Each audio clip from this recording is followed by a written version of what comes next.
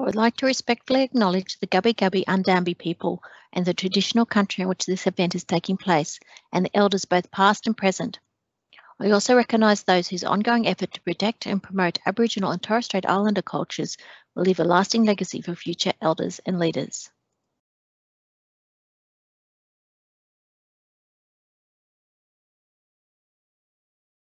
Welcome everyone to this Moreton Bay Region Libraries online event, and I'm Helen Cousins, the Local Studies Leader, and it's wonderful to have you all joining us today to hear Greg from the Queensland Rail talk to us about the railway connection to Kilcoy. Welcome, Greg. Thank you very much, Helen, and hello everybody down there in Brisbane and beyond. Just a little bit of a quick background. I'm talking to you today from Toowoomba, from the railway cottage up here at Toowoomba Station that we call the Loft. The part I'm in was built in 1908, and the modern part that adjoins me here in the other part was built in 1915. So it's a 112-year-old building I've been operating out of here for the past 9 months during the pandemic and things like that. And being a Toowoomba person these days myself, it's been wonderful. When I was talking with Helen about this, we decided to have a bit of fun. And Helen and I, we only met face to face when was it out at the Dayborough Railway Centenary Day, wasn't it? When I got drenched by the marquee that kept dropping water on me from the storm the night before and that, and I wanted to take all the water back home here to Toowoomba to water our flowers and that, but that failed. But I was telling Helen, the story is that the cottage that I'm in here apparently has a ghost. Now, I have been here on weekends and in the evening and things like that for various works over time, and I must admit I haven't encountered a ghost yet. So that's why we settled on Friday the 13th at 1300 hours anyway, so to try and keep the elements there. And Helen, sorry, it hasn't turned up yet anyway, despite my best efforts anyway for the interview. Disappointing. So it's good. But all right, yeah, but thank you very much for the opportunity to talk to you. When this pandemic began back in, earlier this year, much earlier this year, quite a few of us were well aware of things and everything like that. I must admit that I didn't think, hey, 9 months later, I'd be sitting up here broadcasting live from an early 20th century cottage, on 21st century technology and that, which is quite remarkable. And I've been doing quite a number of these things. So I've become quite the fan of Zoom, Skypes and things like that, I must admit. And yeah, it's quite good. And the best part about it, of course, you can all go and enjoy a morning tea, hopefully afterwards, those you in the afternoon tea in the library and things like that. And, oh, well, that's a great pity anyway, because I just get to have a cup of tea here for myself. So, yeah. We'll start talking today about the railway to Kilcoy. And it's a very interesting story, just the story of Kilcoy and the railways that were built in the early part of the 20th century.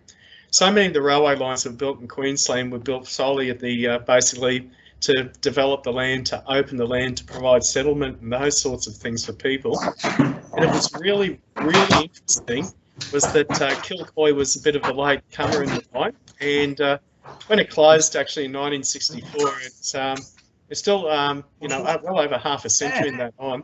There is still so much of that line that's left out there, and I mean, parts of it have been turned into a rail trail, and that out of Caboolture, of course. But there's other parts that wherever you go, you still see quite the evidence of the railway line being there. But I'd like to talk to you today, basically, about how the line came to be, what it was like during those years, and everything like that. And it was very much it was one of the wonderful lines that used to dot so much of country Queensland and that, especially down there in the southeast part of the state and everything. Very picturesque lines that used to go out, and they're basically done for the benefit of the farmer. And it was actually government policy for many decades, pre-1930, and even into the latter part of the 19th century. And the idea was that no farmer should actually be more than half a day's horse and cart ride away from a railway siding or a station or something like that. So it was really part of getting people onto the land to develop the land and everything like that. And it was very much, well, it was really like an economic engine in a lot of ways, to use a very bad pun on the occasion. So, yeah. So, Helen, let's advance to our next slide as we go. Thank you very much. And goes with it. Oh, very good. Excellent stuff anyway, so thank you for that. So I'm getting Helen just to advance today because I'm a little bit, I think I've got a laptop here that's about the way to go, the way of the dodo in the next couple of days. A new one is on the way apparently, so I thought I'd trust Helen to, Helen, I'll put you as acting engine driver today, I guess, up on the footplay. So I'm quite happy for you to continue as we go. So it was actually in 1899 that a group of parliamentarians that included the then Treasurer and Minister for Agriculture, they visited Woodford and the Durandar areas. And what it was basically to talk with the local population, and it was entirely about to building a railway connection for the North Coastline. Now, these delegations had gone on for many decades in the beginnings of the Queensland Railways and in Queensland itself. The way to get a railway, and probably from about, say, the 1880s onwards into about 1930 or thereabouts, was very simple. It was basically to agitate, get your local parliamentarian or parliamentarians on side, present petitions to Parliament, and then basically have deputations come out and visit you. They could have been with, Helen, we've disappeared for a minute anyway by the looks of things, so we'll have to see if we can bring the, can you bring the thing back, Helen? Yeah. Let me see. That's good. I was seeing myself, which is pretty okay, here we are. We're back again. Thank you, Helen. Anyway, so sorry, I don't know what happened there. Sorry, Helen, you failed your first bit of the engine driving test. I did. So, yeah. But I didn't realise I was so ugly either. Well, anyway, I'll have to do something about that. So, yeah. But yeah, the idea was, used to agitate very much for to have their own railway. And there were always cases of deputations coming out, parliamentarians, ministers for transports, people of influence coming actually to tour the area. A lot of times, it was done, it was very much adventures done in horse and buggies and things like that, to tour the area and basically see what would benefit, would there be a benefit in the construction and eventual operation of a railway through those areas. Well, the good thing was that Woodford to Kilcoy was described back then as consisting of very good agricultural land and the possibility of more agriculture as well. And it was very much to be seen as developing the land to get people onto the land and go from there. Helen, our next slide, please. There you go. Great. Well, there were two suggestions that were considered, and with any railway that was built in Queensland, there are a lot of numbers of surveys that were run. The surveys that were run were quite literally run through the countryside to see which is the easiest way to build a railway, direct route. Not always direct route, because again, it depended on the number of people that had to be served along, or the number of people that they wanted to actually, when it came to putting people on the land, possible towns and things like that. There's always a lot of agitation. There was always a lot of politicking that went on with a railway. There's actually one of our commissioners for railways in Charles Evans. He actually memorably said to Parliament one time that everybody wants a railway for their own parochial interest. And that was very much, the feeling of the day that, parliamentarians and actually people wanted the railway literally, to develop themselves. There's many towns in Queensland that came about because of a railway. Places like Longreach, Barcaldine, Emerald in central Queensland, Hewenden, Richmond and those areas, and Julia Creek in the north. There's a lot of places in Queensland that disappeared when they didn't get the railway, and it was always seen that the railway would basically guarantee economic prosperity for the area, and also would basically mean that there would be an ongoing, well, literally, the town would survive and it would thrive at the same time. So in relation to surveys for the railway from Caboolture and initially out to Woodford and eventually on to Kilcoy, there was two suggestions. One was actually via Beerborough, and that's probably that was actually a far more direct route than one coming out from Caboolture. It was actually about 10 miles shorter in the survey, about 20 kilometres shorter. And they were actually pushed for that, but the two routes were always, there was always comparisons done. They'd be presented to Parliament eventually. Costings would be done on how much it cost and everything like that. Now, there were always a number of petitions that were presented to the parliamentarians that call for the rail connection. And generally they were done when the parliamentarians came to visit or something like that. The petitions would be handed over by the local people, the agitators and things like that. Quite often there was like a railway committee or a railway progress committee or someone like that who'd take it on. Now, interestingly enough, in an effort to build more economically, a survey was also taken on an option to try and basically lessen the cost of construction of the railway to make it more economical. And one of those suggestions is actually to look at constructing the railway line on a narrower gauge than the Queensland gauge. And our gauge here in Queensland, and looking out the front here from the loft, where I see a ballast train sitting out in Toowoomba Yard at the moment, that's just come up off the southern line. That gauge is between the rails is 3 feet 6 inches, which in the modern currency is 1,067 millimetres. To the early part of the 20th century, there was a lot of economies that were being practiced. Talking about construction of railways, they're actually looking at building even narrower gauge railways to, again, lesson, basically as a lesson in economy and things like that. The thing that would have been interesting, one of the things that they suggested was building on a much narrower gauge, and that was on 2 feet 6 inches, which is 792 millimetres, and that was to lessen costs in relation to engineering, to embankments, to cuttings and things like that. Now, those of you who are actually familiar with the Puffing Billy Railway and the Dandenongs in Victoria, that's a 2 foot 6 gauge railway.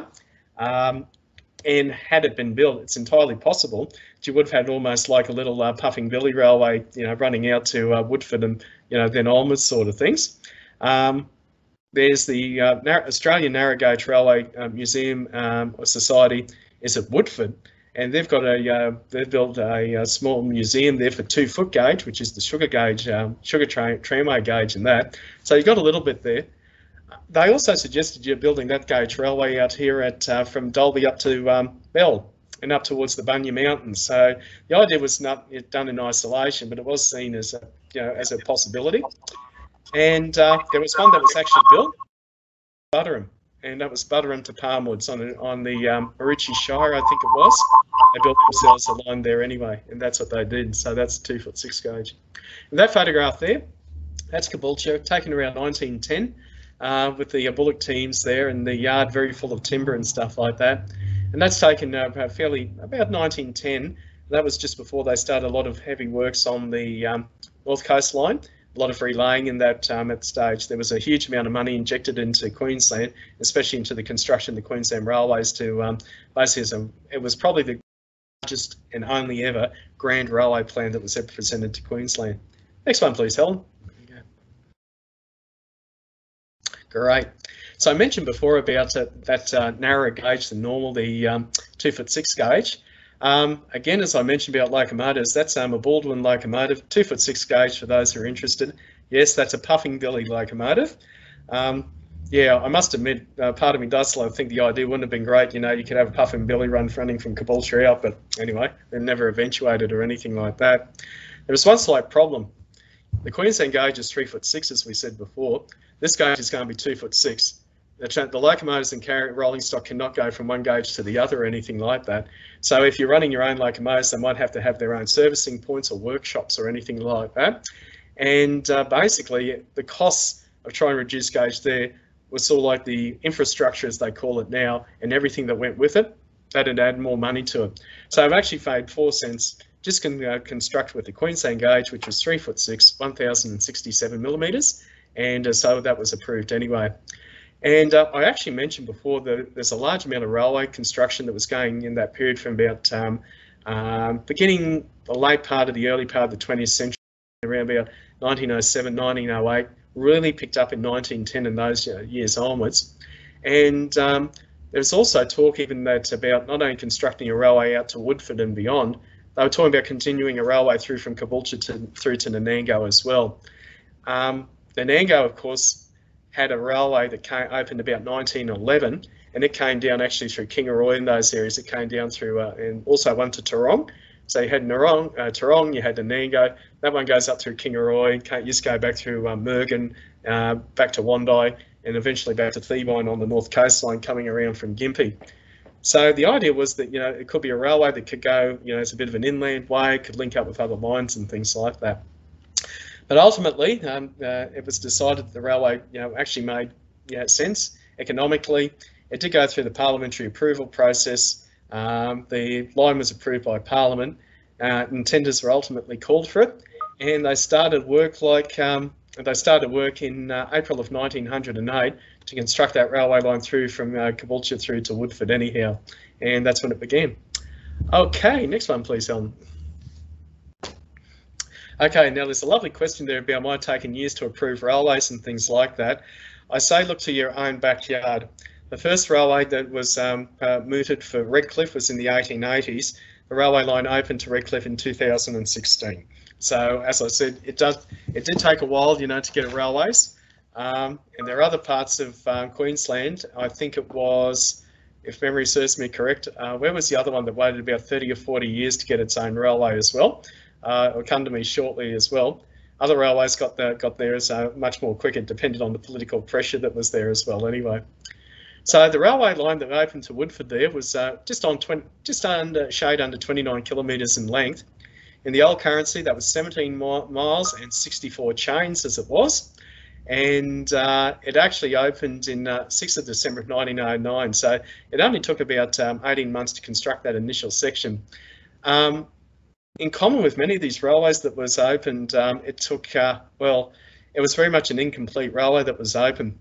Lots of people always say to me, oh, this was the opening date and the first train arrived in town, or this is the opening date but the first train arrived on such and such a date. And I said, yeah, don't get worried about that. An official opening date for a railway is a bureaucratic exercise, because basically it means that's the day that the line's taken over, the line's approved, and it's actually a lot of times that the timetable's implemented. It becomes really like a departmental concern. In the construction period before that, one case is Yarraman.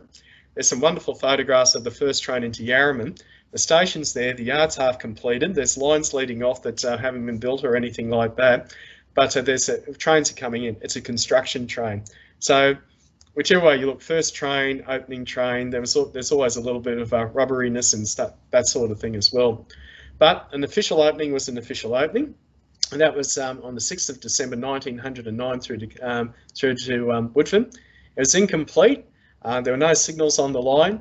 They'd had washaways on embankments on the line as well, and they were actually working, still doing track work and things like that for the opening of the line. But it was very much a case, get the line open, get it open quickly, get traffic running on it, and that was the idea.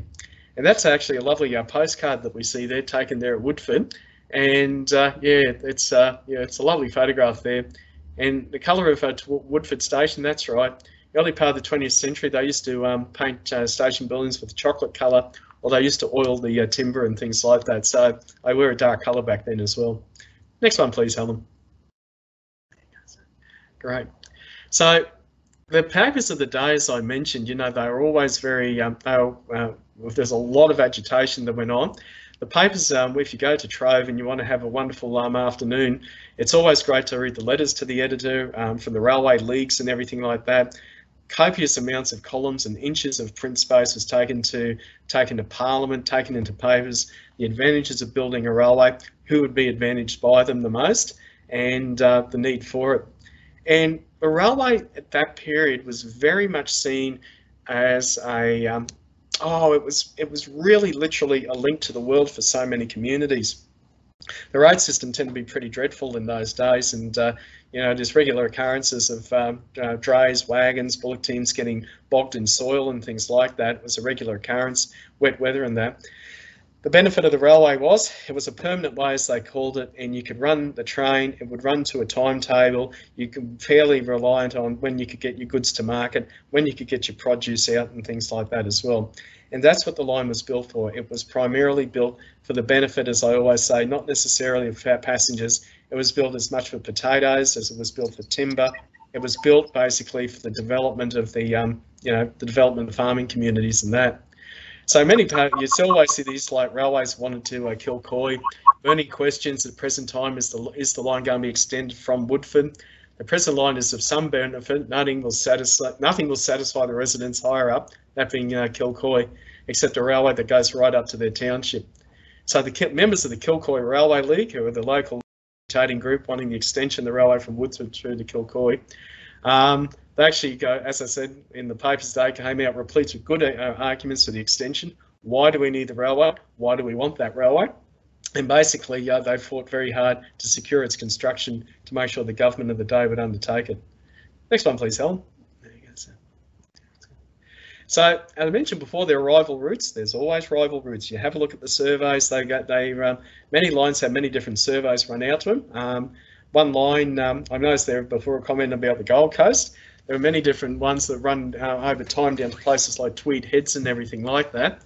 And surveys that were run were always done basically paid for. Surveys that go out then report back to Parliament, which is the best way to go. Again, which is the easiest route or which is the one of the most benefit.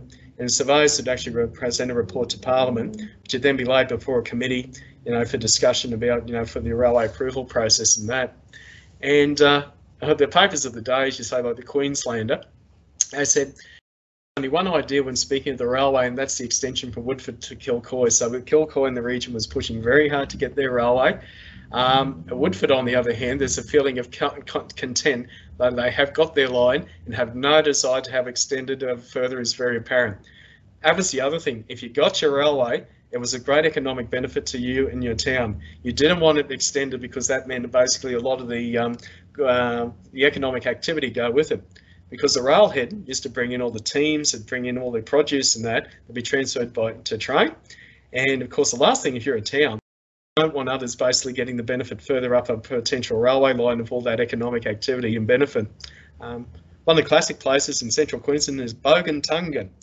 And Boguntungan, which is at the base of the Drummond Range on the central line, it fought strenuously for many years, for a long time, to retain the railhead, even though the line was going to be built over the Drummond Range and over to places like Alpha, Theta, and eventually over to Barcaldine and Barcaldine in those areas.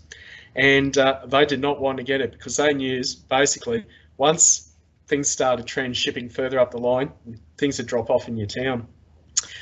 One other thing of interest is that when the railway lines were constructed, not so much here with Kilcoy, when places like in central Queensland, there were temporary townships that went with the railway line, and it was here on the western line out to places out to Mitchell and those areas. As the railhead advanced in different contracts, then the construction camps went with it, and townships in many cases used to sort of like leapfrog ahead.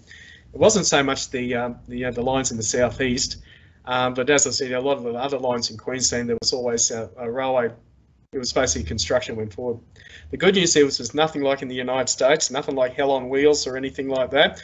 There was a much more civilised form of railway construction that went on here. And I think that's one thing we can always thank the fact that we followed British patterns on that, because the American system tend to be, yes, as I said, shoot them dead and build a railroad. Ours tend to be much more a railway, which I always said, a railroad leaves you open to all sorts of interesting, contentious exercises. A railway is something that was much more enshrined by law and actually was constructed by the government itself, hand's length in some cases, but constructed by the railway as well. And the other thing too is there was always talk, well, you know, if the railway line's going to be extended, what other areas could it go to? You know, where would the benefit come? Some suggested going up through the Conondale Ranges. There's even one suggestion to actually follow the Mary River Valley up then to Gympie, provide an inland line to its way. And there was always a hard fight there, as you can see, about the rival routes for the various railways that will be built. Next one, please, Helen. That's good. Public meeting. They gathered so much print space and everything like this. And as I said, it was always the theme about the construction. How long would it take? Who would be the great benefits and everything like that? And they actually, as you can see there, there was always urging of the government, basically build the railway, make a decision, please. And as I said, it always just filled up so much print space and took up so much correspondence and everything like that as well. Next one, please, Helen. Okay. Well, speaking of world records for track laying and things like that, it was actually the railway line finally opened through from Woodford to Kilcoy after approval, and actually opened there in 1913, just before the great outbreak of the Great War, of course. Now, construction actually began 2 years earlier in 1911. The first sod was turned in a special ceremony to inaugurate the railway works, and progress was actually fairly slow because they only had a small number of men employed. The Kilcoy Railway wasn't built in isolation in that period. There were a lot of other lines that have been built in Queensland at that stage. There were lines that were being constructed out to, I mentioned, to Nanango and places like that. There were places out here on the Darling Downs that lines were being built out to various settlements. There was lines in far northern Queensland. And also in 1910, the government of the day under William Kidston, they actually passed, two great big pieces of railway legislation. One was for the North Coast line, and it would eventually mean that a railway line would run up the east coast to Queensland, connect the entire patchwork of railways up the east coast. So that'd be from Cairns down to eventually Townsville, down to the Mackay Railway, heading down further and get down to Bowen, well, to places like Bowen, eventually get down to Rockhampton and that. And there was going to be this 1,000-mile long railway in the old currency, eventually reaching up to Cairns. At the same time, they're building out on these isolated railways, so the railway lines have been out to Ravenshoe and to Moolin up in the tablelands behind Cairns and that. I mentioned before there's lines being built out here on the Darling Downs out to places like Hayden and things like that as well. Lines going out to Cecil Plains and all that. So there's an enormous amount of railway construction going on. There were literally at that stage hundreds of miles of railway line being built through Queensland. The trouble was there was a labour shortage, and they were actually actively recruiting over in Britain to encourage to encourage young men to come out, emigrate to Queensland. In a lot of cases they pay for them if they were willing to come out and be shipped out here to help build these railway lines as navvies, as construction fellas. I think it would have been a bit of a shock for you if you left England, say about 1910, a bit earlier, 1911. You're coming out on board a ship and then you're offloaded at Pinkenba. In many cases, you then put on a train and you then travel to some place basically you probably never knew existed, and even then mightn't have existed. And you're heading to places like on the Mary Valley branch, you're heading out to places like Emmemore, Dagan, Kandanga and these places.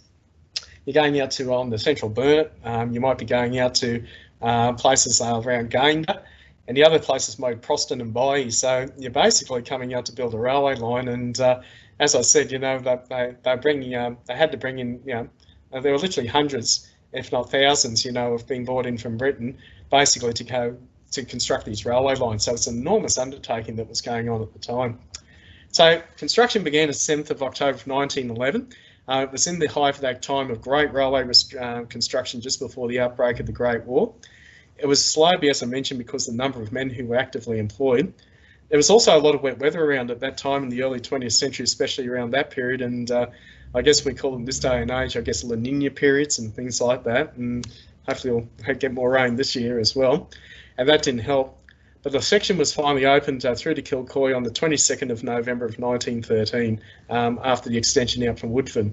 So it was just on about just a shade over 27 kilometres for that extension. Next one, please, Hallam. There you go. So, again, the paper of the day, the Brisbane Courier, said the Deputy Commissioner for Railways, Mr Pagan, I love that name, Mr Pagan, it was always wonderful. He made an inspection of the Woodford to Kilcoy line on Wednesday. The earthworks had been advanced for about 5 miles out of the 17 miles that covered this section. None of the permanent way had been laid down except a few lengths of stacking material. The resident engineer, Mr Carlton, he was employed by the Queensland Railways. He was collecting sleepers and bridge timbers at the time, but was finding great difficulty was experienced in getting the latter class of timber, which had to be carted from 12 to 20 miles away from the line.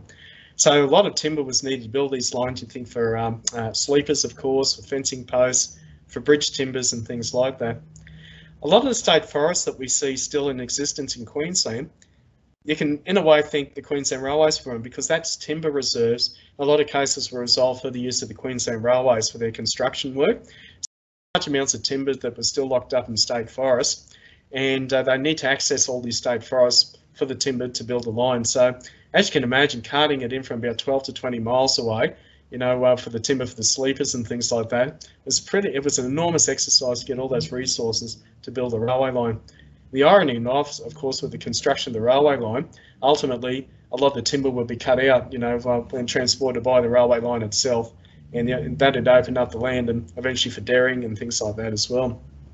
So it was a fairly slow line, as they noted at that stage when they were having the construction work in about 1912. And again, small number of men that were employed. Railway construction gangs at that period, you know, the fettlers and that, as we call them, the navvies, you might have about 150, maybe 200 at a pinch, working on sections with the lines. The other interesting thing is this stage, I know we've got that image probably of the hard drinking, you know, navvies as they called them back then, the track layers and things like that. In the United States, of course, you got the things, you know, they're all basically drinking themselves in sensible and saloons and shooting each other and things like that, and doing dreadful things to themselves. That was the Americans, thank you. That's their hell on wheels. In this period, it was distinctly done, and it was done by the Queensland Railways. The camps were run by the YMCA, and as you know, the YMCA is teetotal, and it was, and as I said, basically it didn't hold with alcohol and things like that. They ran the camps. They actually had employed the cooks and everything like that, so the camps were very well ordered. They had their own cooks and kitchens involved, but there was no grog there. So a lot of the rail, so if they wanted to get drinking and that, they had to go elsewhere, or sometimes, of course, they tried to make their own home brand, their home varieties and that. But generally, they were running fairly long on what they called abstemious lines, I think it was anyway.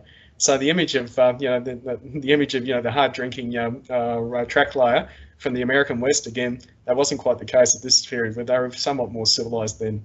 Next one, please, Helen. There you go. Great. So the official opening, well, this was the report that was in December 22nd, and with all of these openings, I mean, they were grand events. There was actually at the time, I think it was Paget. I think it was Paget was the Minister for Railways around that time, and Paget was a reasonably and remarkable fella.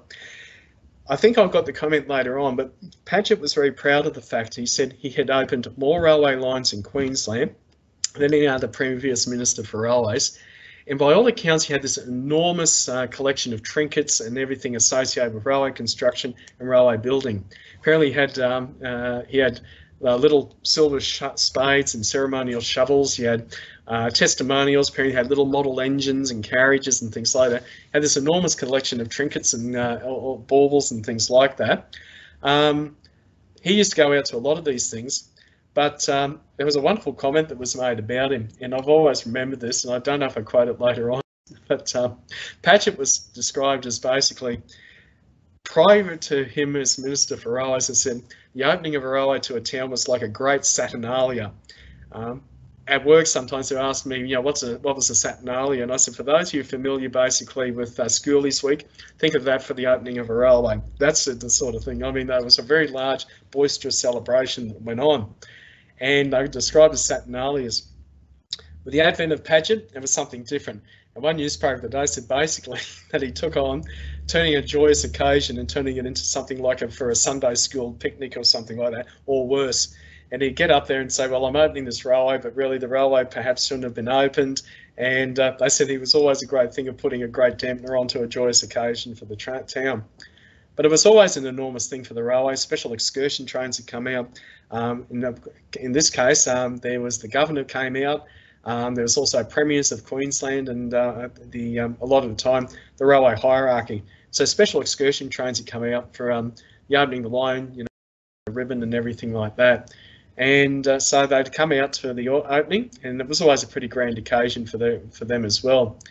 There was also the question of actually open the line. One of the favourite things, of course, was putting a ribbon across in front of the locomotive, and they'd actually drive the locomotive through the tape, to have the occasion. There's many occasions that quite notable locos and that would be actually up on the engine, given a very quick lesson in how to drive a locomotive, which is pull a regulator open and things like that. I'm fairly sure the driver there on the day made sure he had his hand ready to go on the brake handle and everything like that, and that's how they did it. So the governor actually, in this case, he said when he was going to get up on, they actually asked Mr. Paget to drive the engine through the tape. I always like the fact, the government actually look, is it safe to let him do so, basically, anyhow. And then they actually drove the locomotive through the ribbon, and there was always hearty cheers and a lot of champagne toast and that afterwards. So next one, please, Helen. Now, I mentioned the governor of the day being Sir William McGregor. I'm terribly sorry, this isn't actually Woodford or anything like that, but that's actually Sir William McGregor when he went to when he actually went out to visit Emerald Railway Station, if memory serves me correct, anyway.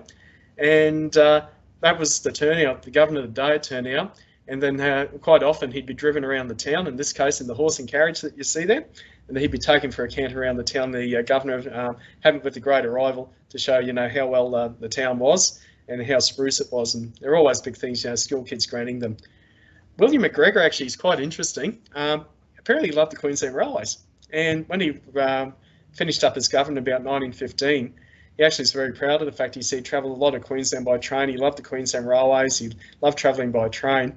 They actually returned it in kind, and they named that we had 3 big gun steam engines of the day, special service out from Brisbane up here to Toowoomba, down to the border at Warwick and down to Wallangarra on the mail trains, as we called them. 3 big engines were built in that period, 1914, 1915, and 2 of them were named. It was a rare occurrence in Queensland to name a locomotive. So one was named Sir William McGregor, the other was named Lady McGregor after his wife, number 693 and 694. I know those numbers well. Where I sit here in the loft, 100 years ago, 105 years ago, those locomotives would have come through here hauling the mail trains down to the border and down to Wallangarra and back to Brisbane as well. And probably some of the guards who used to put their stuff here in the loft would have walked out and gone for their trips behind the William McGregor and Lady McGregor. So William McGregor, he certainly loved the Queensland Railways and did a lot of travelling, and he had a real affection for us as well too, which is great to see. Okay, next one please there, Helen. I did mention about vice-regals and things like that before William McGregor's. This is actually, I thought I'd slip this in. This is taken just over 100 years ago, July of 1920. The locomotives for William McGregor, and that was on the Royal Train. And vice-regal carriage was one of those carriages that the Prince of Wales travelled in back in July of 1920.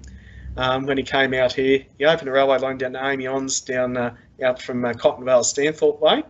He travelled up to Kilcoy in those areas and Gympie. Royal Train came through Toowoomba and that here, and that's the engine I mentioned before, Sir William McGregor, and that was it done up for a Royal Train. They used to do the engines up beautifully for the opening of lines as well too, but not quite to that extent, I'm sorry to say, for Kilcoy anyway. So yeah. Okay, Helen, on to the next one. That's great. Well, this is the opening. That gives you more an idea of what an opening train did look like, as you can see there. And the stations that were built there were lovely. They had this lovely Federation pagoda design. But they actually call them pagodas because of the pitch in the roof. They had ventilators in the roof, to draw the warm air out and cool it as well, natural ventilation. And you can actually see there, the locomotive there, how much had been done up for the special occasion. They were carried, the British and Australian flags and that, lots of flower garlands and that over it.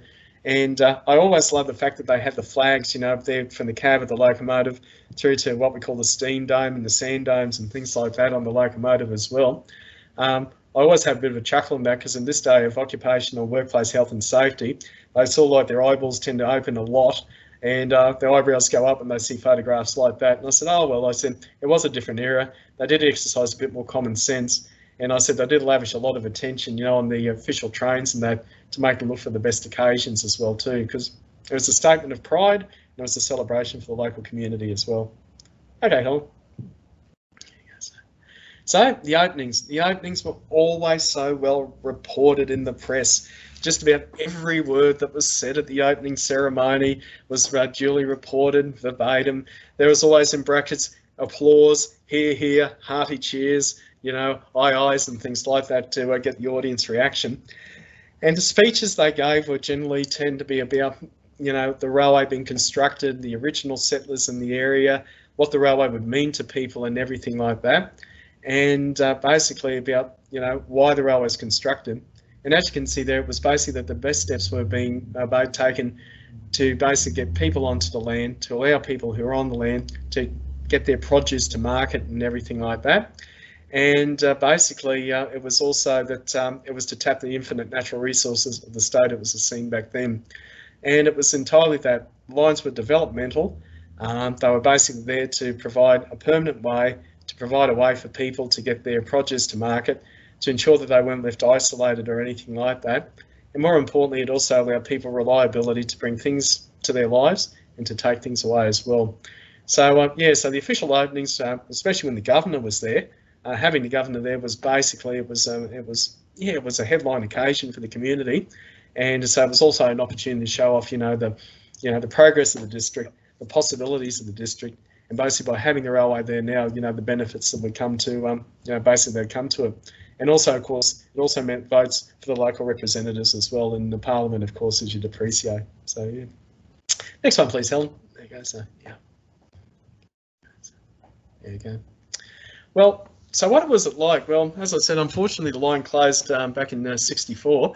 That was long before I was born, so please don't blame me for the closure of the railway line or anything like that. That was long before I appeared on this earth. But if you travelled on the line back then, well, what would have been like? So let's go back 110 years ago now. So what would have happened? You would have travelled down the line, or what was called a mixed train. And a mixed train was very common in the Queensland Railways from the 1860s up until the 1990s. And the mixed train was that carried everything. It carried passengers, generally in a guards van with accommodation, maybe an extra carriage or something like that for people travelling on it. But it carried everything. It carried pigs. It would have carried potatoes. It would have carried it carried everything basically: sheep, cattle, horses, anything local produce went by a mixed train. So Queensland actually, we ran lots of these mixed trains throughout Queensland. In other parts of the state, you might see 3 trains a week on the timetable, a mixed train, because they just take all the produce and people as well too.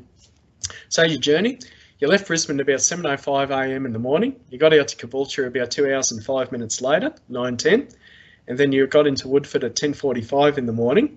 And to get back to Brisbane, you would have caught the 1:30 train that arrived back at Brisbane at 5:23 p.m. So it was a bit of a day of travel and everything like that. Of course, for people, it didn't matter about how long it took. The fact was they could actually buy a ticket, get on a train, and travel down to Brisbane and that, and generally get down and back in the day, which is important, especially if you're doing any business or anything like that. So I found this wonderful quote. This was actually from a fellow from the Railway Historical Society who documented it. And he actually, in 1943, he was in the Australian Army, and he actually travelled down from Caboolture in 1943 out to Kilcoy. So he was on leave at that stage. And I always love what he wrote about that line back in 1943, the journey. He said, look, it seems incredible that such a prehistoric place with its Rip Van Winkle locals is only 30 miles from Brisbane. And that's basically talking about Caboolture. He said the little engine, 535, seemed to get a little impatient and tore into it. The trip involved stopping for a passenger near a pineapple plantation. One of the more memorable moments was for 4 passengers who had tickets for Dagular, who were warned of the proximity of their stop by the guard looking in from the window on the outside. So literally the guard had got out from the guards and walked along the footboard on the side of the carriage, walked along, stuck his head in, and just let the passengers know, that basically that they're getting close to Dagular station. And the passengers seen the guard looking out there. It's a common Queensland practice. They used to walk along the footboards and things like that, the guard and that, looking in the carriages, checking tickets as they went. One old-time guard told me, Greg, I can assure you, you would not have worried about dying of dropping off the train travelling at high speed in those days. I can assure you of that anyway. So, yeah. Anyway, so next one, please, Helen. So, there are older residents, however, remembered not only the mixed train or the steam trains as they called them. In many Queensland country communities, there was always a big difference between the steam train and the rail motor. And for many years, these two, the steam train was the mixed train. It took a good number of hours to do the run. If you travelled from Bundaberg to Mount Perry when that line was open, you went on the steam train. The steam train took 8 hours to do the 64 miles, basically, from Bundaberg out to Mount Perry. If you went on the rail motor, it was a much quicker journey. The rail motor that you can see there, there are many of these, the red threads as they call them, running around Queensland on all the branch lines and things like that. They provided a daily service. They used to carry mail, carry passengers, school kids, everything like that. They ran much faster rate of speeds and timetables than the mixed trains, solely because of the fact that it was for passengers only. They didn't have to worry about shunting at various locations and things like that. But these were the famous rail motors, or the tin hairs, or the red threads in that. And the first of these were actually introduced in 1927. They were self-propelled rail cars, and they provided a fairly fast but a very bumpy ride on the branch lines. In earlier years, they didn't have pull-up windows of that. They were just canvas blinds dropped down. And as I said, I've spoken to people who travelled on those in times past up here, and some of the engine drivers, and they said there was nothing more basically reminding you of. So it was fun put at one time. There was nothing more that reminded you exactly of what purgatory could be like than travelling across the Downs in a very cold June or July morning in one of these rail motors with the wind whipping along and the canvas blinds blowing and everyone rugged up basically. And he said when they bought him windows, it was almost seen as some wonderful comfort and things like that. But these rail motors were everywhere in Queensland. Davra had its own rail motor. As I said, places like Kuya, Crow's Nest, so many places had the rail motor that was actually based at the end of the line, in this case in Kilcoy. They also had their own driver. And so in the early days, the rail motor used to go down ran from Caboolture to Kilcoy. It used to take 2 hours and 20 minutes. And then the service used to connect it to Caboolture with other trains on the North Coast line. It could be a mail train, other passenger trains and things like that. So it acted as a feeder. The the other wonderful thing about these rail motors and the drivers and that, and the thing I always loved about them, was basically the fact that they provided such a local service to the community. Here in Toowoomba, when the courier motors used to go out, as they said, and come back from locations and that, the driver would actually come in he'd actually have shopping lists for people. And they come off, people would give them money, stop along the way, they give the driver a shopping list of stuff they wanted in town, be it Toowoomba, even Brisbane and places like that. They go out because they'd have so many hours off, you know, wherever it was, in this case Central or wherever. So they go off, and the wonderful thing was basically they go off and do the shopping for people, and then they bring it back. They'd stop off on the way and bring the shopping back, and guess what? Well, the money that they gave, the change was always given. It was always correct and everything like that. So the rail motor driver, who used to live in town as well, he was actually the, you know, he sort of like had a bit of an exalted position in that. The other thing was the rail motor drivers, they held themselves apart from the ordinary steam train drivers as well too. They sort of like considered themselves a little bit of an elite and things like that as well. So yeah, so it was very much a local community service. And as I said, I think it speaks volumes, the fact you give your money, you give the shopping list, and everything will be correct when you got back here at the end of the day and everything like that. Okay. Next one, please, Helen. Well, in the 1950s, if you decide to travel on the rail motor, you used to leave at 7:40 in the morning, and you'd be down in Brisbane in 3 hours later. Does seem like a bit of a time, but I guess sometimes when you think about traffic problems down in Brisbane, that area these days, 3 hours sometimes mightn't seem too obscene or something like that. But it was actually a 3-hour journey down. That's a bit similar to the rail motor used coming from Dayborough down to Central as well. And there was a little bit of an indignity, however, because in certain occasions they also substituted the steam train. So they put 2 or 3 carriages on in a steam locomotive. And they'd substitute that at times when the rail motor might have broken down or was out of service, or also sometimes when passenger numbers would increase. School holidays, you know, those sorts. That'd also mean that they have to put on a steam train with carriages and things like that to replace the rail motor. And actually, when the line closed to Kilcoy in June 1964, it was actually rail motor 1948 that actually worked the last rail passenger service as well. Now that line had continued, you know, with the rail motor and the other services that provided there. There were special trains that be run out there, you know, for livestock, cattle and things like that. The mixed trains and the goods trains used to run out on the line, and it continued that service for about 50 years and for about half a century. The trouble with a lot of these lines that were built in that period from about, say, 1910 through especially to 1930, they're very susceptible to the arrival of the internal combustion engine, especially as cars were introduced, as farmers got their own trucks and that. After the First World War, there were more vehicles available, but especially after the Second World War, because a lot of farmers and that, they couldn't trust the Queensland Railway employees because quite often things would disappear on the way down on the train or down when they got down to the markets in Roma Street. The Railway Archives and other archives are full of lots of stories about that, of things disappearing on the trains, you know, and, you know, disappearing as well.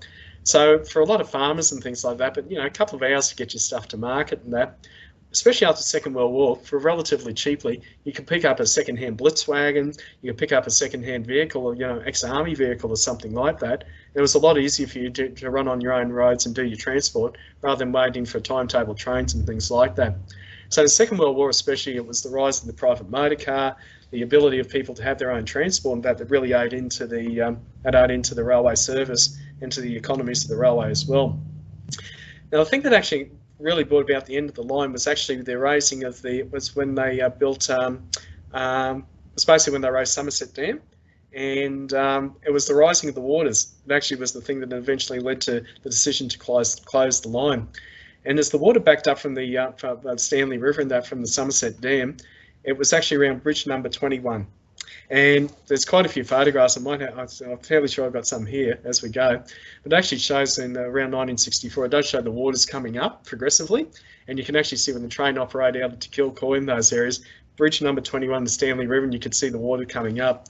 And that was actually the decision that was used to justify the closure of the line when it was going to happen. So the cost of the branch line above the rising waters, the relocation and basically deviation, building new bridges, it was deemed uneconomic. And so what's led to the decision to close the line beyond Wimmera in June of 1964. So, next one, please, Helen. There you go. Well, as I said, we were talking about Kilcoy and the railway lines. Well, this is what Kilcoy Station looked like in around the early 1960s. The large thing that you can see there is the water tower, or the locomotive water tank. Old currency, that'd be about 30,000 gallons of water in there. Steam locomotive there waiting to take a drink of water. Station there as well too. You've got the rolling stock there. And that was actually the Kilcoy station in the early 1960s. So not exactly a great hive of activity. Would have been a hive of activity when the train came in and of course when the train left, of course. But it was very much like so many other country lines in Queensland that had their own railway, had their own station, the station master, the porters and everyone that went with it. And further down the line, the smaller stations, be they, you know, between Woodford and Kilcoy, those smaller stations always had a station mistress in charge. And quite often she might be married to a ganger or something like that on that section as well. So there's a fair amount of employment, and station mistresses looked after a lot of the smaller stations as well. So again, small stations, you would have had someone there to look after it and to take all the, you know, basically to do all the loadings and things like that, sell the tickets to the passengers and basically to provide that service. The next one, please, Helen. This is a bit more modern. Those of you remember the, those of you who like your cars, I'm sure you would like to take that car for your own collection as well. To your right is one of the famous silver bullets of the Queensland Railways, the 2000 class rail motors. They were introduced initially in the mid-1950s, the stainless steel ones, and more came into service in the 1960s. And a lot of those actually replaced a lot of the old Rattlers and Red Freds over times on various runs on the Queensland Railways. So they were the diesel, that's one of them there. The original ones I think were Rolls-Royce engine powered, and they were what they call the silver bullets. We've still got a few of those running around today. Savannah Lander in North Queensland, Mary Valley operates 2000 class motors as well. And they were very good things.